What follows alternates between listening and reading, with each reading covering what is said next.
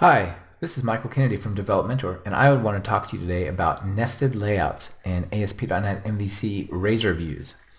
And you can see the subtitle is Layouts within Layouts within Layouts within Layouts. Now, layout pages let us take a common look and feel and sort of put those into one file, one CS/HTML file in our MVC project, and reuse it. So anytime we want to change the general look and feel of our site, we just change this one place and it flows across the whole thing. But what we'll see is with layouts, you can actually create nested layouts. So you can have one part of your site have a particular general view, and then you can make another one that is sort of based on that, but maybe add some additional sidebars or navigation or something like that. And it turns out it's really quite simple once you see the trick. So let me flip over to an application we got running here. Here's a website we called coolcats.com. I don't know if there is really a coolcats.com or not, but that's what we called it just for an example.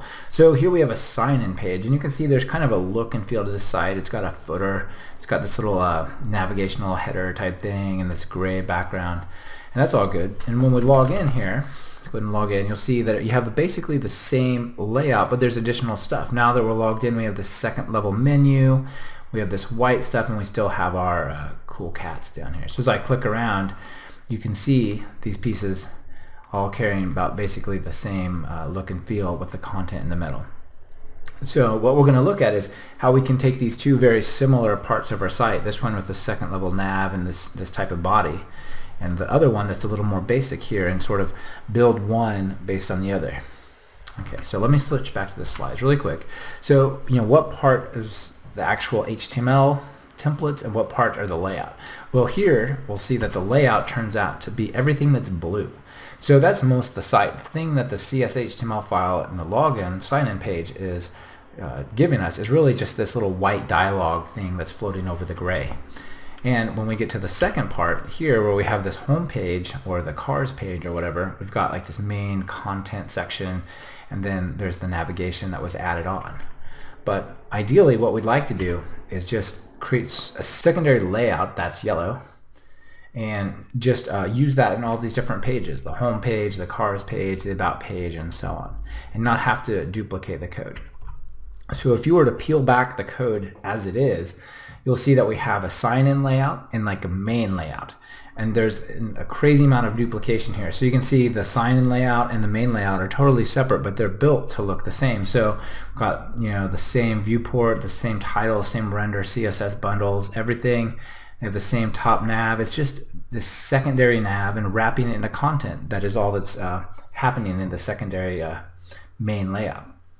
So what we want to do is just take this and turn this into a layout page that is actually based on this one, so we don't have any of this duplication. All we have to have is this second nav bit and then the content, and then we'd be done. So let's switch over to Visual Studio 2012, and here's those two pages we were talking about. Right, those two layout ones. So what I want to do, this is the main layout for most of our site that has the extra nav and so on. So instead of duplicating all this stuff we just saw in that example, that's all duplicate, that can go away. Similarly down here, all that can go, and it's just these two pieces we want to add. So the very simple trick that we have to do to make this a nested layout is just say, look, this layout page is actually based on the other one. So let's just say layout. It's that simple. The layout page that we have here is going to render all this stuff, and when it says render body, first thing that we're going to do is, actually I guess we'll go to this file here, and implicitly we have the layout on this one set to ~/shared, oops, a little extra dot in there, shared / views /shared / this one, but you don't see it written here, and the reason is we're using the view start. We have that automatically applied. So this page is based on the view start, the one that's set in the view start, which is layout inner main. Layout inner main is then a nested one that's based on the layout itself and only adds this additional stuff. So it's probably a little underwhelming if I run it, because it would look about the same. So let's just add one more thing. Let's just add one more thing so you can actually see that there's some sort of effect happening here. So let's call this another about. Okay, so we should be able to see that with basically the same look we saw before. So here we go. It's got to recompile the page, come in, we've got to sign in here. Just put any junk, it doesn't really matter, just for an example. Log in, here you see another about. If we were to go here and say view page source, it would look like all the stuff from the first one, the little extra bit we added, all the content, close it off, and then here's the outer layout page.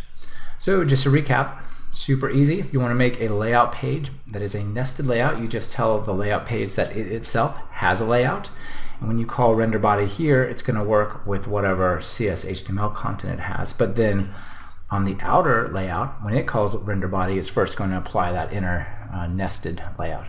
So hopefully that was helpful for you. I will make this code downloadable and I'll put a link to it wherever you find the video. So that's all I have for you. Thanks. Bye.